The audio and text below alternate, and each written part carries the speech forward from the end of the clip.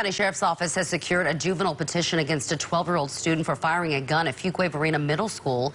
Deputies have also charged an adult for failing to properly store the gun. No one was hurt, but investigators say a student fired a gun in the classroom, hitting that window. A teacher who heard the gunshot encouraged the student to give her the weapon.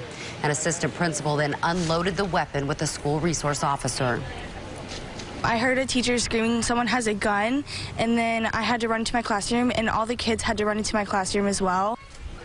Classes for tomorrow have been canceled. The day will be used as a teacher work day instead.